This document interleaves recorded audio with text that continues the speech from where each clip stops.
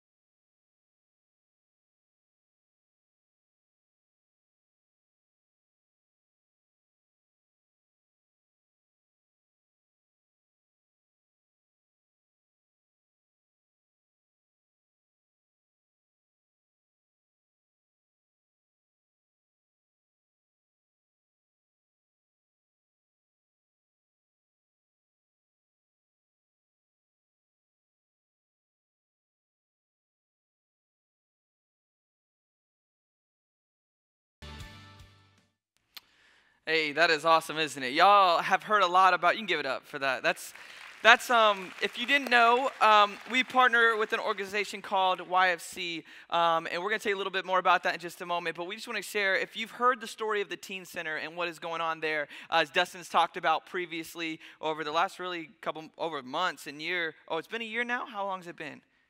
Years. It's been years. I forget how long I've been here. Come on, this is how it be sometimes. So we want to take a moment. We want to introduce you to someone who's going to come here and join me in just a moment. This is Tina Taylor. She's the Executive Director for Youth for Christ. You can come on up here. I'm still working on learning to be a better MC, you know what I'm saying? So you can come on up here. We're really excited to just talk about this ministry for a moment, because before we ask her some awesome questions where she has some great information for you, our youth group partners heavily with YFC. They are the vehicle that we are able to use to be on school campuses 3-4 times a week. That's just us locally in Sebring. And they're all over campuses all over the place, over Highlands County, like almost every school, maybe. I don't know. Are we close to every school? If not, it's about every school. So let's take a moment, and I want to, I'd ask you a couple questions, Simon. So what is the mission of YFC, and like what is some of the things you guys do and take part of regularly? Yes, good morning, GBC family.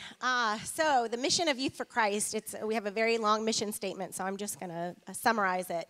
But basically, Youth for Christ reaches 11 to 19-year-olds, so middle and high school students in Highlands County with the gospel. And so we go after the kids that are not coming into the local churches. And so our hope is to introduce them into a relationship with Jesus Christ and then plug them into the local churches. Yeah, and that's so awesome because, again, you guys are what we call a parachurch, which means that you're not a church, but you work with the church, right? Like you're not trying to have church services. No, we are part of the church. The church, the Yes, capital C church. I love it. And so what are some ways that people can partner with YFC? So there are many ways to partner with YFC. Youth for Christ has been in Highlands County for almost 23 years, so June will be 23 years. And over 23 years, we have had prayer partners, so that's very important to Youth for Christ is prayer. We also have volunteering opportunity. So in order to be the hands and feet of Jesus to these teens, we need lots and lots of people who will love on just messy teens. And then financial support as well. Yes, and you guys have some big events coming up over here pretty soon this month. Can you tell us a little bit about those and how can people get involved with that as well? Yes, so I will be outside afterwards, and we have our upcoming banquets. This is our annual fundraiser. This is how we are able to be sustained and do what we do in our local schools and communities, as well as the teen center. Yep. So just come see me at the table, and I'll tell you more information. Those are coming up here in the next less than 2 weeks, but we have paid spots that are available, so you don't have to pay nice dinner. You'll get to hear more about it. So come see me afterwards. Yeah. That's awesome. Yeah, and so you heard it correctly. There's some paid spots that are already taken care of, and we want to invite you to be a part of that. So please come see at the table. That's a meal, but also so you can really catch a glimpse of what YFC does in a mission of YFC, because I'm telling you, youth ministry is a lot easier working with people like from YFC and working with Tina as well, who's able to help us get on campus, love students well, but also equip us. We went to a training every year. We're invited to their YFC training where they invite all their volunteers to a day-long training where they feed us, which is awesome. And they also equip us with how to love and lead teenagers better, which is such a cool thing that you guys do, and we appreciate that as the local church and the local body. So yes, yeah, let's talk about that for a second. So the Teen Center, tell us a little bit more about like what that looks like and what's going on within the Teen Center currently. The stuff that Dustin does get there sometimes, but he's not there weekly. He's not there in the trench with things. What's going on there? What's that look like? Yes, so as you saw in the video, just gave you some brief pictures of from the ground up. So we had flooring put in, we had air-conditioned units put in, basketball hoops put in. There have been lots of food provided, and so a lot happens in the kitchen. The kids love to cook. That is a ministry. There's amazing relationship building time happening there, and we've had our first salvation through the Teen Center, which is just a praise report right there. That's awesome.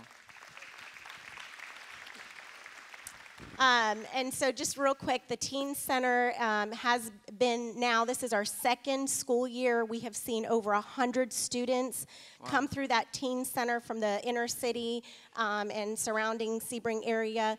And if you come on a Friday night, you're going to see about 40 or 50 teenagers hanging out with leaders at that Teen Center. And our community raised the support. Yeah. Our church was part of that, so thank you so much for making that happen. There's a beautiful ministry happening in that Teen Center, so thank you so much. Yeah, you can give it up for that. That's awesome.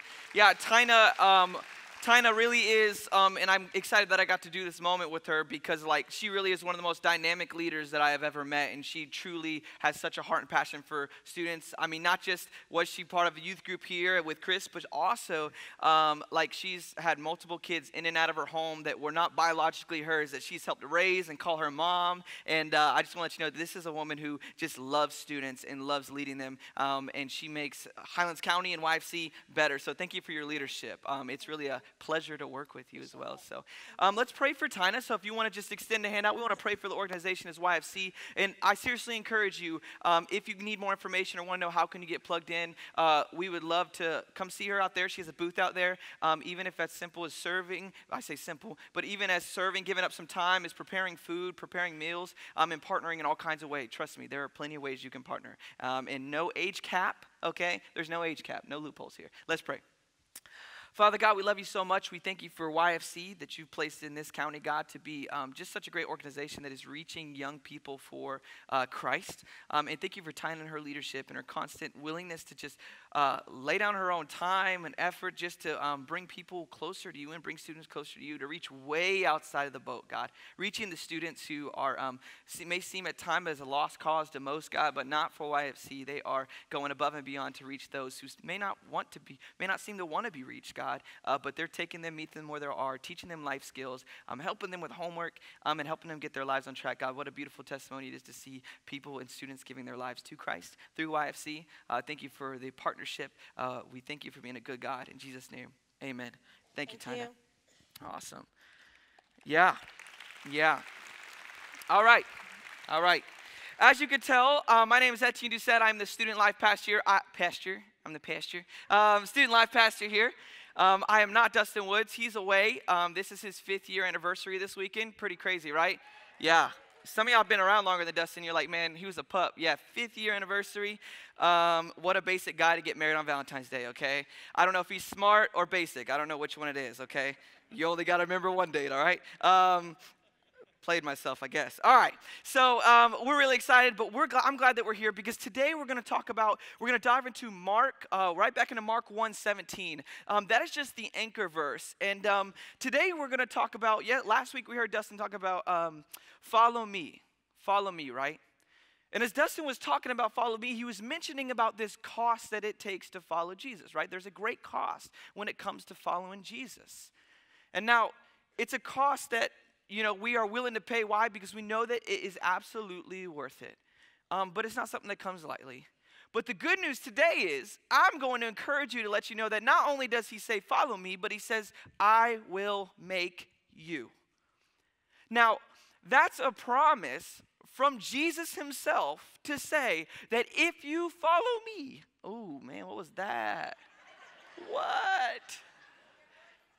Whew, I'm growing up. All right. If you follow me, I will make you. It's a promise from Jesus that he is much more committed to making you more like him than you are trying to imitate him.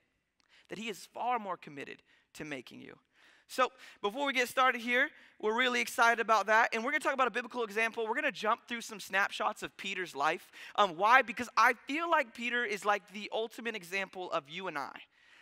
Because he has these great moments of faith and he does these great amazing things, and then he has these great moments where you're like, didn't you just say you would die for this man and now you're telling me you don't know him? That's a little confusing, okay? So Peter's a great example of that. So Mark 1:17, let's read that first just to kick this off. If you don't have your Bible, that's okay. We want to let you know that we do have Bibles that we would love to give to you as a free gift. You can have it. It's free. If you need that, you can go see any of our people in our serve shirts or any of our security team. If you just raise your hand, they would love to get you one, or just walk out into the lobby. They'll give you a Bible. We don't want you to leave here without one. But if you don't have yours on you, you forgot it, or you got your phone, that's cool too. But we also keep the great big Bible in the sky, we call it, as I call it. And you can read it up there and follow along with us. So Mark 1:17 reads as such. And Jesus said to them, follow me, and I will make you become fishers of men. So today we're going to focus on that I will make you. Because in reality, my whole life I've been taught this, that if I want to get anywhere and I want to achieve anything, then I need to what? Work harder, stay up later, get up earlier, right? I need to do all these things. We love self-help. Trust me, I got half of y'all on Facebook, all right? So we love self-help, right? We love to share the 5-minute abs or the quick to lose weight, or we love to share the 10 keys to success, or we love self-help because really we're looking for the fast track and easy way to be better. No one wakes up and says, you know what, maybe they do. I'm okay with just being okay. Average is good for me. Mediocrity is cool. I really enjoy that. And what you realize is the call to follow Jesus, when he says follow me, he invites you into this process where he says, I will make you. Now, a lot of times I think we read God's word and think that was a promise to people long ago. That was a promise to someone far off. But 21st century Christian, this is a promise from Jesus to you today. Meaning that I'm going to relieve some pressure off you, okay? Dustin dumped it all on you last week. All right, he told you like the cost to follow is great and all that fun stuff. I'm going to relieve the pressure and tell you it's okay because you are not good enough to meet the standard, but Jesus in you is. And because of that, you get to simply walk in that identity. My new identity, right? Because we say it's not about behaving better, it's about believing better.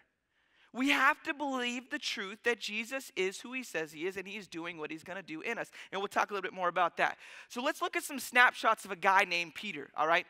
Again, one of my favorite characters in the Bible. Why? Because I'm more like him than anyone else in the world, I swear, because he just, crazy. He's got like a roller coaster. So we're going to go through 3 separate snapshots. The first one, I'm not going to read the story. I'm going to paraphrase for you. The next 2, I will read for you, just because this story, many of you may know, maybe you don't, and we're going to talk through this. And it is actually found in Matthew 14, 22 through 33, if you want to write that down, just so you can believe me.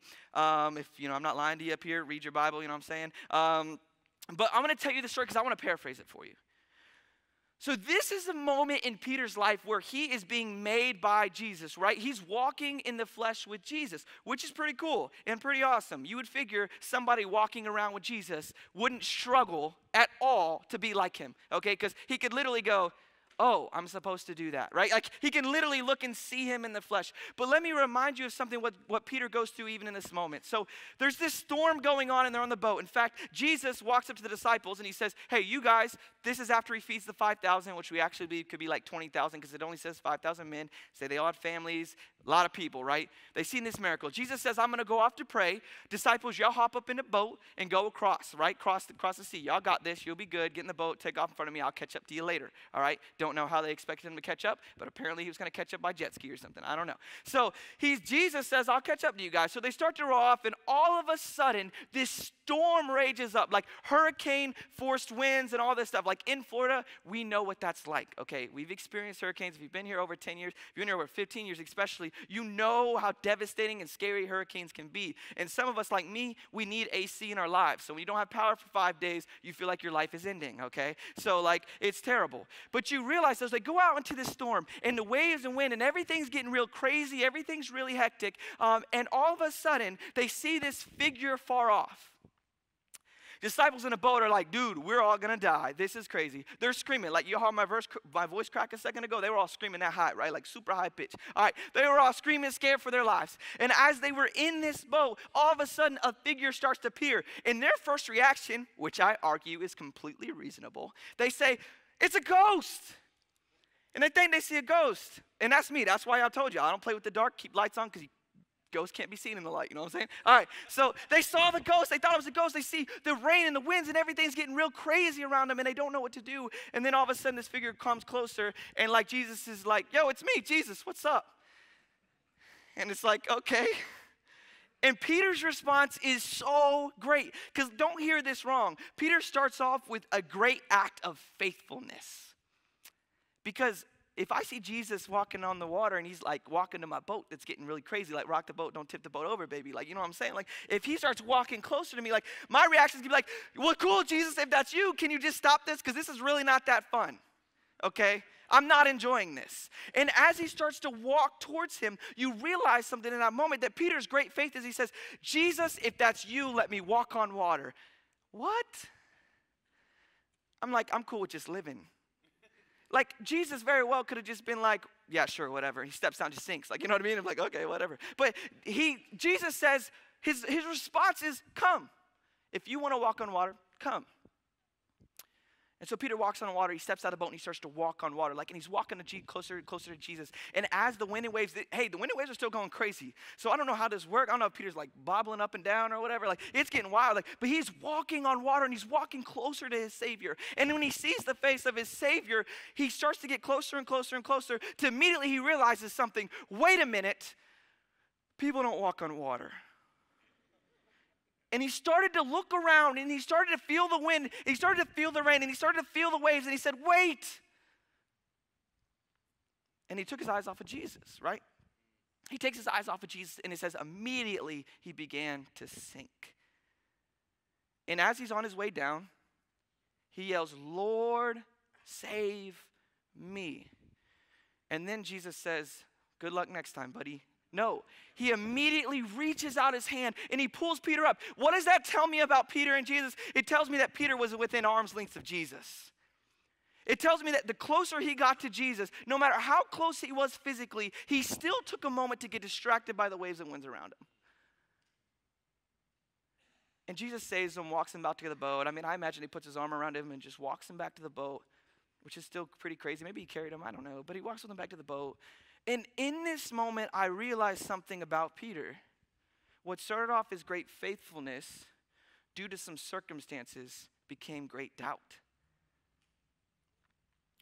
I don't think Peter was just like, "Hey, Jesus, can I walk on water? That'd be cool." He was probably like, "Hey, if that's really you, let me walk on water then." Like, what if it really was a ghost? You know what I'm saying? Like, no, but like it really was Jesus. Like, if that's really you, let me walk on water. And he was eager and jumped out of the boat with great faithfulness that immediately turned to one of the great moments of doubt. And he felt shame and he felt embarrassed. But when Jesus wraps his arm around Peter, he says, "Oh, you have little faith." Like, it didn't say that he smacked him in the back of the head and said, "What the heck's wrong with you?" He didn't say, "Hey, get your stuff together. Come on, why did you doubt me? How dare you?" It's almost as if Jesus knew it was going to happen. It's almost as if Jesus knew that Peter, even out of his great moment of faith, was going to even fall to a place of doubt. And yet, he still invited him to walk on the water. Much like you and I, a lot of times I think we walk through life and we walk with this great faith and this great gusto, but something around us changes and our image and our view of God becomes distorted. Whether he becomes the reason why it happened and we begin to blame and become angry, or whether we feel like he doesn't care for me, he's not near me, because if he was near, he wouldn't do this. And I always turn back to Hebrews that tells me he'll never leave me nor forsake me, because I have to believe that Jesus is more committed to making me than I am trying to be like him. So let's talk a couple other snapshots of Peter. We're going to read through this one, Luke 22. You can turn your Bible there, verse 54 through 62, as well as it'll be on the screen up above. Luke 22, 54 through 62.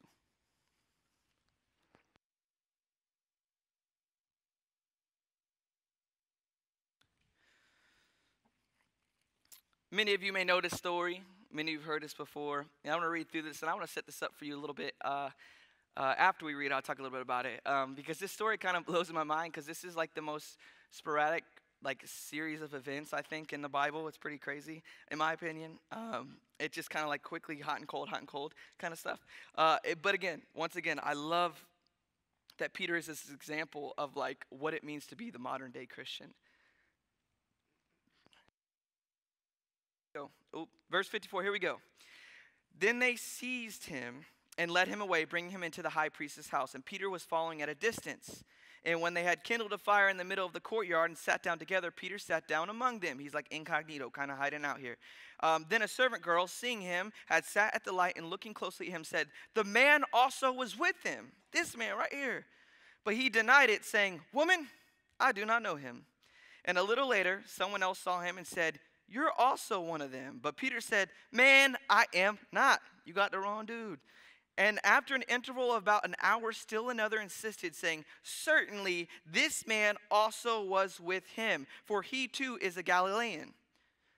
Verse 60, but Peter said, "Man, I do not know what you are talking about." And immediately while he was still speaking, the rooster crowed. And the Lord turned and looked at Peter, and Peter remembered the saying of the Lord, who had said to him before, "The rooster crows today, you will deny me 3 times. And he went out and wept bitterly. So imagine this. What you don't know before this whole conversation is, right, this is as Jesus' journey to the cross, right? And this is after the Last Supper, and some things are going on. They're preparing for Jesus to be arrested. He knows it's coming, obviously. He knows the time. He knows what's about to happen. And literally he walks up to Peter, and Peter's talking to him, and this is how the exchange goes before this moment. He says, "Hey, Peter, I just want to let you know," like nonchalantly, I guess, whatever, before the rooster crows, you'll deny me 3 times. And Peter's defense is like, no, not me. I would never do that. Are you kidding me? I'll die for you. I'll die with you. If you're being crucified, I'm being crucified. If you're there, I'm there. If you're fighting, I'm fighting. I'm there with you everywhere you go. And almost as if Jesus is just like, I know that that's what you want to do. And I know that's what you want to believe. But before this all ends, you will deny me 3 times. Almost as if like Jesus was giving Peter this like spoiler alert, right? Like don't follow Patrick on Facebook, he spoils movies. Fun fact for you. But like he almost gave this spoiler alert, like here's the ending, here's what's gonna happen, here's what you prepare yourself for, and here's the deal. I believe that Peter meant what he said. But a lot of times we like to try to muster up our own strength, muster up our own willpower to do things. And we forget to surrender to the God who says, no, it's not you, but it's I, because I will make you. It doesn't say you and I will make you. It doesn't say we are going to work together to make you better. It doesn't say, it says I will make you. So Jesus goes and tells, before he goes and denies him, like, this is a crazy series of events. So as they come to arrest him, right, Peter gets crazy, pulls out a sword, hacks off a dude's ear. Clearly has really bad aim, guys. Spoiler alert, he was not trying to go for the ear. Okay, really bad aim. He's a fisherman, whatever. Like, he wasn't going for the ear. But when he was going, he was like, I'm going to fight. And the whole crazy interaction happens where Jesus puts the guy's ear back and says, those who live by the sword will surely die by the sword. And Peter really was like gung-ho, ready to go and fight for Jesus. They arrest Jesus, and as he's going, you see Peter begin to deny Jesus. And I think the realness of this situation is realizing that a lot of times I'm more like Peter than I realize. Now, I may very not openly be denying Jesus, but how many times in my own life do I stress and worry and have great angst and go to other people looking to solve my problems because I don't trust Jesus? I'm denying the promises of Jesus, that he is the true and better. I'm denying the very power of the Holy Spirit who dwells in me that says, hey, you may not be able to make it through this circumstance alone, but I will make you prepared and ready, and I will sustain you, and I will carry you through this. It's because he instantly became once again afraid of the circumstances.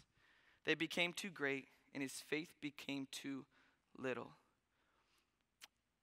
In the moment when things are good and everything is wonderful, it's so easy to put our trust and faith in God. Like when your business is thriving, your marriage is thriving, your kids are all behaving and going to school and got good grades and they're doing well, and it's easy to hold on to that. And our identities become so wrapped up in this performance-based life, and we have to remember something, that it is not about me and what I do, it is about him and what he's done. And if I believe what he's done, then I have to trust that he is going to make me. That he's going to shape and mold me. That he makes a better Jesus than I ever could. Like, I want to try to imitate Christ in everything I do, but in reality, like, I'm better letting Jesus be Jesus through me than I ever am trying to be Jesus for people. And that really is just a reminder of that.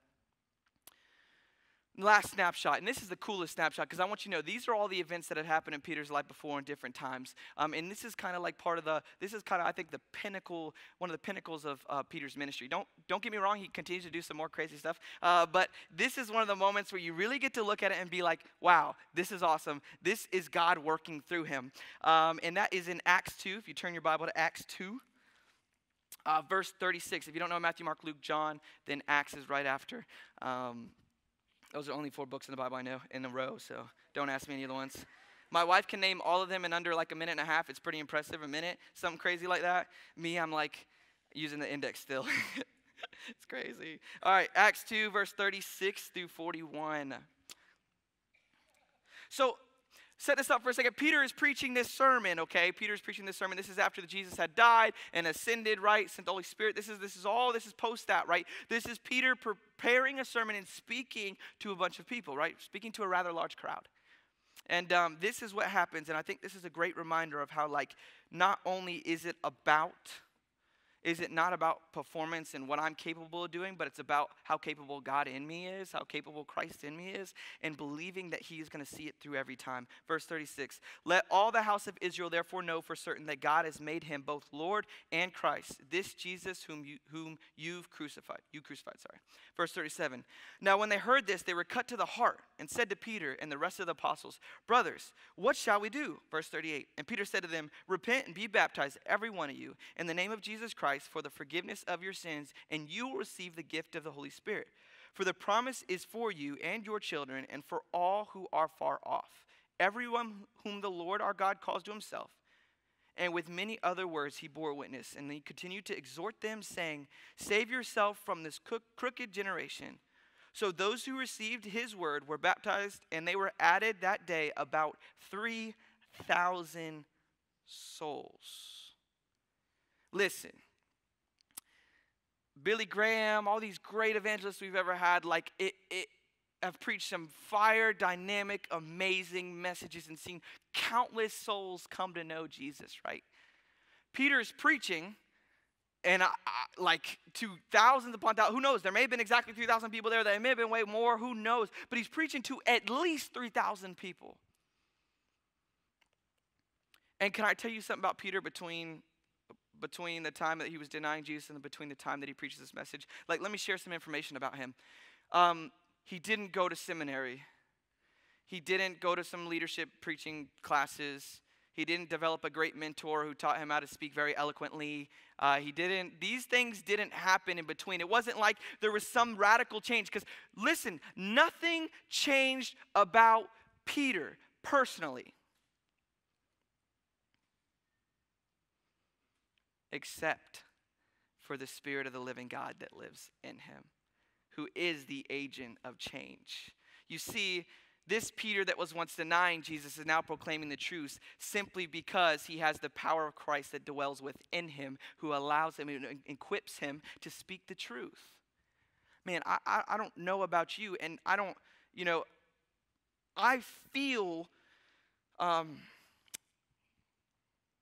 extremely inadequate most days, honestly, to speak to teenagers, to speak to C20, to speak to you guys. God has given me awesome opportunities and platforms to speak the truths of him. And every time I walk up to a stage, my mindset is always like this: God, please don't let me mess this up, because I'll find a way to do it. And I think the biggest thing about this is remembering that Peter was not operating off of Peter's own power and wisdom and his own words. He simply was repeating the words of God. He simply was trusting the Spirit of God to work in him and through him. Listen, about 25 minutes ago, I was ready to throw up in the back, all right? Like anxious, and just like the flesh in me is saying, there's a lot of people out there. This is nerve-wracking, but can I tell you something? I've never felt more confident than I do in this moment. Why? Because of Christ in me, not me. Listen, this is the Holy Spirit. If Etienne was up here talking to you, it'd be a waste of time. Waste of time. Really, I ain't got nothing great to tell you. But I can remind you something that I feel like Peter probably did in that moment as he's preaching the gospel, walking away, he's saying, thank you, Jesus. Thank you, the Holy Spirit dwelling in me, using me and making me more like you. Because Etienne's opinions don't always line up with Christ, right? Like, I have my own opinions, right? Like, I think I should be a billionaire. That's a great opinion, okay? Right? Like, there's a reason why I'm not. But I think I should be in the NFL, right? Like, I feel these things, but I have to submit to the fact that it is not about my feelings. It is not about my preference. It is not about my own ability. It is all about the ability of the Christ who lives in me. You hear what I'm saying? You want to know what the secret, what the key is, what the self-help is? Let me help you out here. You want to be a better husband? Allow Christ in you to be a better husband. Why? Because he loves your wife far, far more than you do. You want to love your wife better? Allow Christ in you to love your wife. Drop to your knees in the morning and say, Father, you love, insert your wife's name, you love Abigail far more than I ever could. Help me to love her like you do. Because Etienne, I make a sorry husband most days. Without Christ, I'm selfish. I want things my way. I want to sit and play video games and eat pizza every night.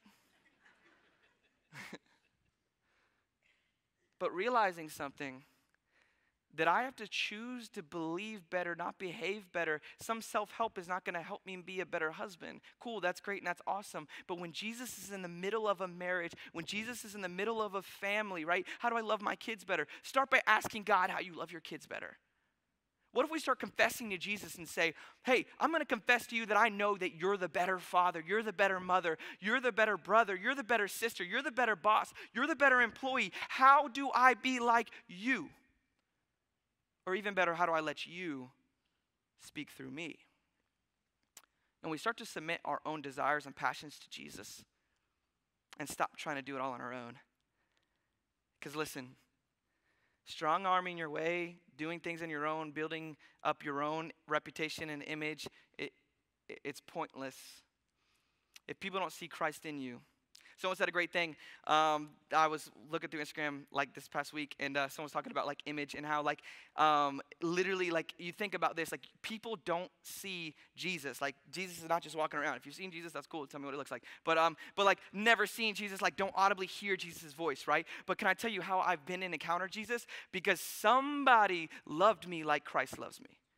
Because I had an amazing grandmother who looked like Jesus in a way that she loved me and pursued me and led me to Christ. That's part of the making process. Listen, we're but the vessels. He's the author. He's the one who makes change. He's the one who develops and grows us. He's the one who does that. Why don't we allow him to do it? Because once again, he makes a much better Savior than I do. And here's the deal. The promise of Jesus and I will make you is that it's just a promise, that he's going to see it through.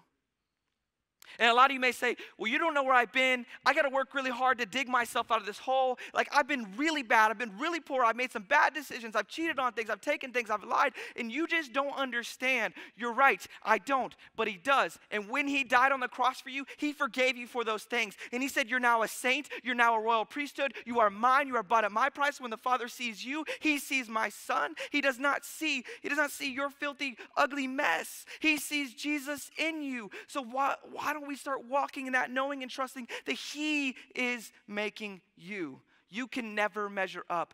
That sounds terrible, but the good news is you don't have to. He already did. And if Jesus is enough, then we simply have to surrender our own thoughts, our own minds, and our own hearts, and our own hands to him. And he promises to do the making. Like, I think about kids playing with Play-Doh and making things, you know what I'm saying? Like, and it's always funny because in the preschool, in our kids' life, preschool over there, it's all the time you'll see them like making things, or they'll draw in pictures, and you're like, what is that? They're like, oh, it's a giraffe. And I'm like, totally looks like a ball of Play-Doh. But good job.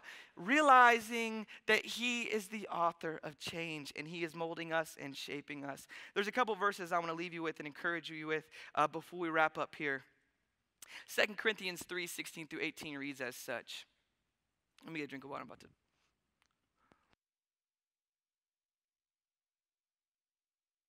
I felt the squeal coming on. Start going, ah! 2 Corinthians 3:16 reads as such. But when one turns to the Lord, the veil is removed. Now the Lord is the Spirit, and where the Spirit of the Lord is, there is. Where the Spirit of the Lord is, there is. And we all, with unveiled face, beholding the glory of the Lord, are being what? Hold on, we're being what? Into the same image from one degree to glory to another. For this comes from the Lord, who is the Spirit. What do we know? That when we put our trust in Jesus, there is what? Freedom, right? And we believe there's also transformation, right? I love Transformers. I think they're the coolest things ever. Was obsessed with the movie Transformers 2. Watched it like 16 times in 16 days. No joke. When I was in high school, thought it was great, thought it was awesome. Enjoyed the movie a lot, right? And the coolest thing about these Transformers is like you see a normal car and then it instantly becomes something much bigger, larger with big guns, which is pretty cool. And you realize that in our own lives, like we're not about transforming ourselves. It's about allowing Jesus to be the transformer in us. Not like Bumblebee, but like Jesus. 2 Corinthians 5:17-21. Let's read these together as well. Hey, if you don't have these scriptures, write these down because these are some good, healthy reminders to yourself to know that like it's not you, but it's Christ in you. Therefore, as anyone is in Christ, he is a new creation. The old has passed away. The old's gone. Like, you need to realize something, that identity where people said, oh, you know Sally, she's blah, blah, blah. You know Jimmy, he's blah, blah, blah. You know, no. That identity is gone. We don't walk as Etienne the sinner. I don't walk around as, man, we talk about this all the time. We joke about it all the time. But like, I'm no longer a sinner saved by amazing grace. Like, I'm just a sinner saved by grace. No, I'm not. That's not who I am. I'm not going to associate myself with that because that's who I was. I'm going to tell you who I am. I'm a child of God who is being made daily to look more and more like Christ. And I'll tell you what, I'm a saint. I absolutely am. Sometimes I don't feel like one. Sometimes I don't even believe it myself. But I have to remind myself that I am a saint saved by amazing grace. Saved by his love. All this is from who? Is it from, it's from Etienne, right? No, it's from you? It's from me? No, it's from God, who through Christ reconciled us to himself and gave us the ministry of reconciliation. That is, in Christ, God was reconciling the world to himself, not counting their trespasses against them. Hold on, wait, what?